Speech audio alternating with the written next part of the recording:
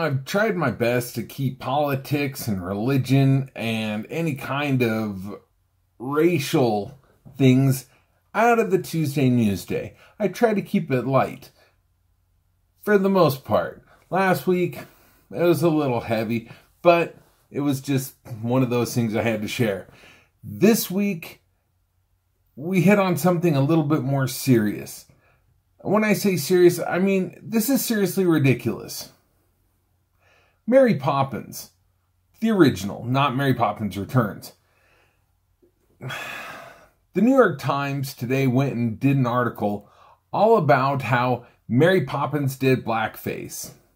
Y'all know blackface. It's where a white person goes and puts black on their face so they can be an African American and essentially mock or poke at or mimic, imitate, whatnot, what have you, at the black people. It has since become offensive, not right, socially unacceptable, if you will. But apparently the New York Times decided to run an article about how Mary Poppins did blackface. It was from the scene where they're all playing with Dick Van Dyke. They're shooting in and out of the chimneys, and the other chimney sweeps are dancing around. And Michael and Jane go and those are the kids. They get some soot on their face. And Mary Poppins goes and actually opens up a little makeup thing and grabs a pad and starts patting some soot on her face. That apparently is blackface. Mary Poppins. She's racist. Who knew that Julie Andrews had a dinner? But here's where things get a little bit more serious. Now this is almost as ludicrous as like Rudolph the Red-Nosed Reindeer or Baby It's Cold Outside. You know, all the classics that we've all grown to love and appreciate over time. They're classics. Yet someone somewhere out there decides to get their little undies in a wad and start digging deep, grasping at straws. And just really coming unglued over something that most people, and when I say most people, I mean everybody, but that one person, just, they don't see it. They don't get it. Why? Because they don't care. Nobody cares. But this is where things get a little bit more serious. The scene itself, when they're all in blackface, one of the chimney sweeps comes to the door, and the housemaid screams, "Don't touch me, you black heathen." Then, when one of the sweeps reaches out his hand to touch the cook, she threatens to quit and says, "If that Hottentot goes into the chimney, I shall go out the door." Now, I know what you're all thinking, a Hottentot.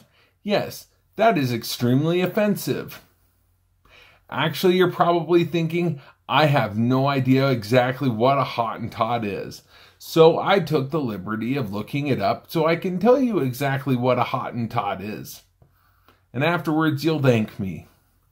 A Hottentot is a term historically used of the Khoikhoi, the non-Bantu indigenous nomadic pastoralists of South Africa.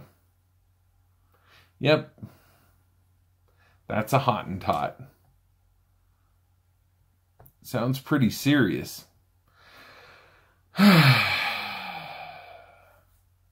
There's a couple different lines in that movie, actually, where Mary Poppins even goes and tells Michael, "I understand that you're behaving like a Hottentot."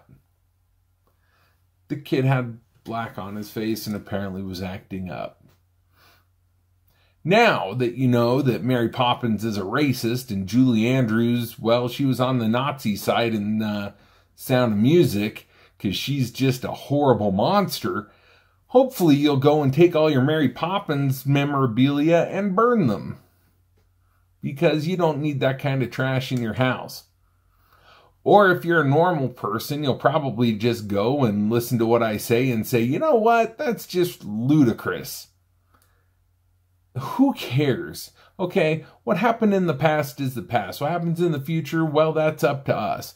And we need to go and make sure that, well, we're living as best of life as we can. And as good of an influence as we can. Because who knows? Maybe 60 years from now, somebody will look back at your Facebook post and say, wow, you're a real monster because you said Merry Christmas to somebody. Heck, it's already happening. Why can't we just all go and accept what life is? It's different. It's different than you, it's different than me, and we just have to accept it. And in the meantime, whenever we see this fluffing stuff on New York Times or the Wall Street Journal, instead of getting worked up over it, I'm doing my best not to, because I think it's asinine. Just let it go. Let it go. I forgot how the rest of the song will go. The cold never bothered me anyway. I think that goes like full circle to the other Tuesday Newsday, or the other rant I had where Kristen Bell told her kids not to watch Disney movies because they're all horrible. And I think that that's what goes back to is people overreacting over the littlest things and coming unglued over something that's just not really worth coming unglued over. Don't read between the lines, accept it for what it is. That's all it is. Entertainment. And if you're entertained, give me a thumb up. If you're new, subscribe. So every Tuesday, you can see this mug giving you some news. Something that's not political, or racial, or religious. Something that is light and fluffy. Unless it's like today or last week. And now I know you're wondering, what was so big last week? Go back and check it out. It's worth it. We'll see you later. Bye.